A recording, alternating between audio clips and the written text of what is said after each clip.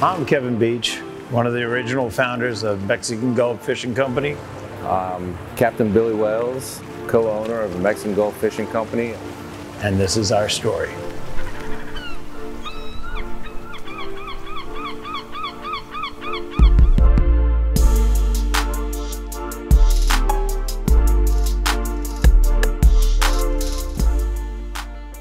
The Mexican Gulf Fishing Coomany is a group of charter captains that my partner and I put together over the years that we felt did a very good job and kind of had the same ideas as us.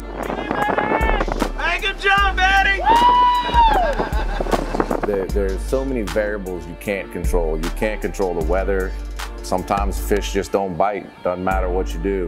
The things you can control are your attitude, your equipment, and your boat. Make sure your stuff is top-notch, clean, and you act in a professional manner. And that's kind of what we pride ourselves on at Mexican Gulf Fishing Coomany.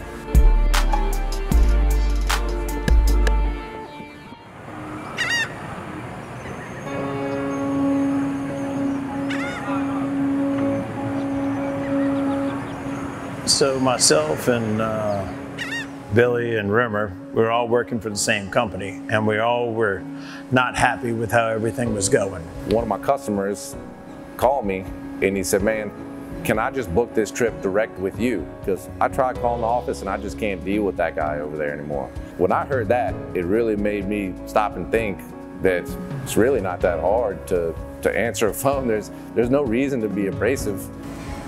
It was one of those that we were all gonna leave.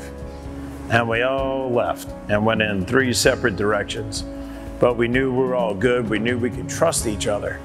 And I was about to go build a website. Billy was, Rimmer was. We were both about to start our own companies. And I was like, man, this is kind of dumb. Why are we all gonna spend the same amount of money when we're all gonna refer each other? I mean, that was the inner circle. Why don't we all just get together and do it by ourselves, you know, do our own thing. It makes more sense for us to join forces. We'll be able to have a better budget for advertising. We'll be able to do more stuff as a team than we would individually. So that's how Mexican Gulf Fishing Coomany came about.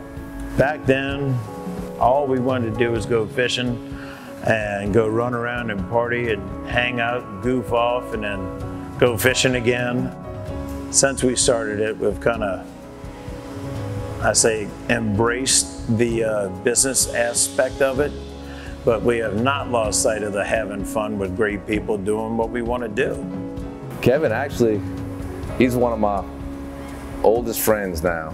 Never a dull moment. He can always make you laugh. Billy Wells is a business partner. He is my perfect counterbalance, I guess is the best way to put it. I could not do what he does, to be 100%. I don't think he could do what I do every day. It works out very well. Teamwork, teamwork, everybody, everywhere.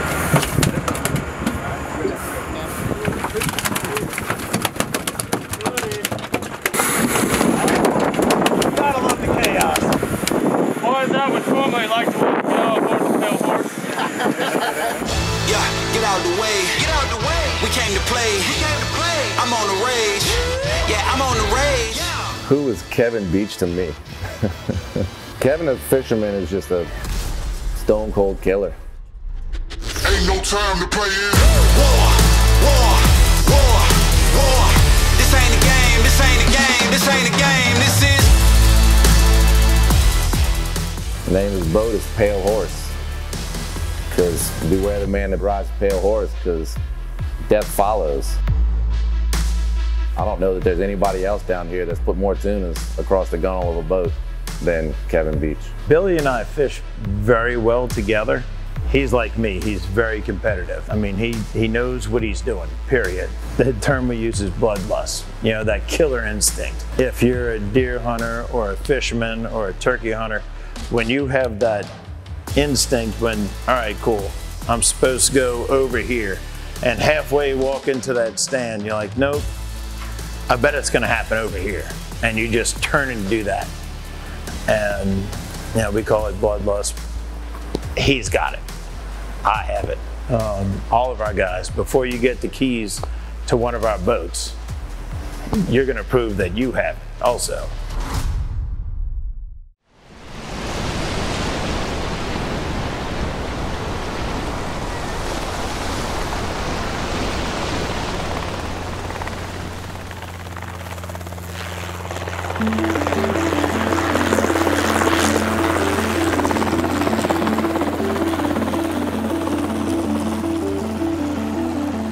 So the two biggest roadblocks we've had in, Mexican Gulf and charter fishing was, Katrina and the oil spill down here.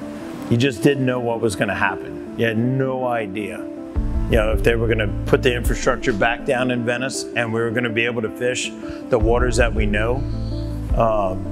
That was very, very, very scary for me personally.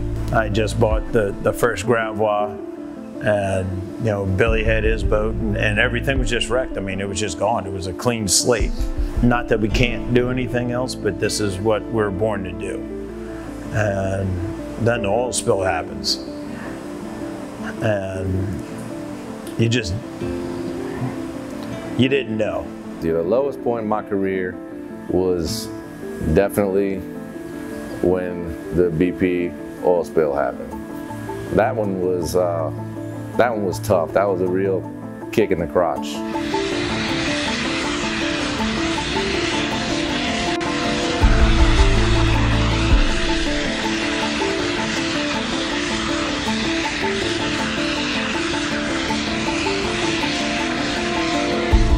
We have invested a lot of money in the company. We have invested a lot of time, blood, sweat, and tears, time away from the family, missing birthdays, just name it. And to have all that just wiped out from under your feet sucked. And I remember it was about a week after where I'd actually been in the boat and seen some of the oil and stuff. One of my longtime customers called me and he said, "Hey, what's going on down there? Is it really as bad as they're saying on TV?"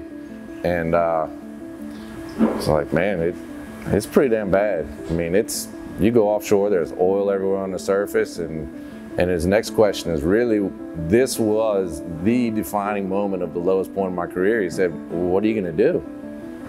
And something like that happens and you think about right now, you're not really so much thinking about the future. And that was the first thought I had of the future. And it really, man, it made me kind of sit down and think. So everything's cleared and the spill is done with. And then you spend about, honest to God, 3 hours on the phone trying to convince people that yes, all the testing of the fish, everything is safe. You can come back down. And I mean, it really, it took a toll. It took a toll on a lot of people. Some people just folded up shop and got out. I guess we're too hard-headed, stubborn, whatever. Thankfully, Mother Nature is incredibly resilient and is very good at dealing with all of mankind's disasters, and it's really bounced back down here, and the effects don't seem to be bad. But that was definitely, without a doubt, my lowest point of my career. Even to this day, still get guys. Hey, is it safe to eat the fish? Hey, where was the horizon? Where was this? Literally, you talk about the horizon every single day. Yeah. Hey.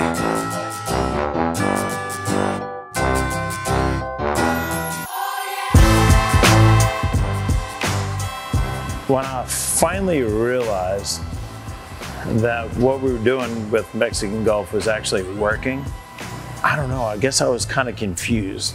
I was kind of just taken back.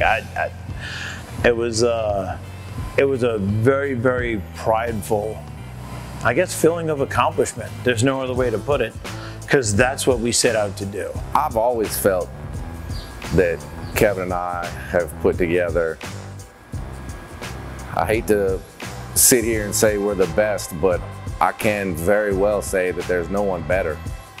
And I've always felt that way about Mexican Gulf Fishing Company.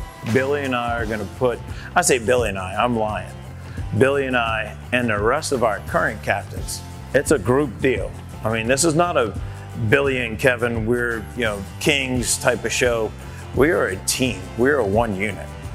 We pride ourselves on having the best product around. And I say product, you're going to be on the best boats, the best equipment, and your whole experience from top to bottom is going to be everything that you wish, hope, and dream for. Apparently we've done it. We're there. We've achieved that success.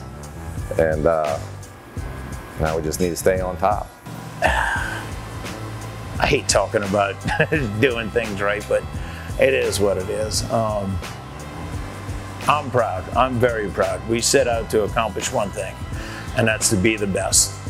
And not my words, not Billy's words, other people's words. We've succeeded, and I love it. The biggest piece of advice I think I could give someone that wanted to come into this business is don't be the punk on the dock. Be humble, get to know the people. Don't just show up one day with a brand new flashy whatever with stickers all over your stuff and think you're gonna get respect. Show up on the dock and earn that respect. As far as advice for starting your own company, I think if your desire is there and you're willing to work hard and you have a product that you believe in, just stay at it. Put your time in. No one starts first day as a captain. It just doesn't happen. You start as a deckhand. A lot of people start as boat washers before they even make it to deckhand. I was told when I wanted to start charter fishing, I was just a dumb little redheaded kid chasing his dream. And when you chase a dream, especially something like fishing or hunting, there's a lot of competition. And when you have a lot of competition, you're gonna have to work 10 times as hard to make it happen for yourself. I will never tell anyone not to chase your dream, but you know what? You're gonna have sleepless nights. You're gonna have long hours. You're gonna have so much stress. You're gonna wanna just, jump off the dock. But you know what? Once you finally get your feet on the ground, your claws in the ground, and you can look back at everybody that told you not to do it, there is no better feeling than that. Unbelievable.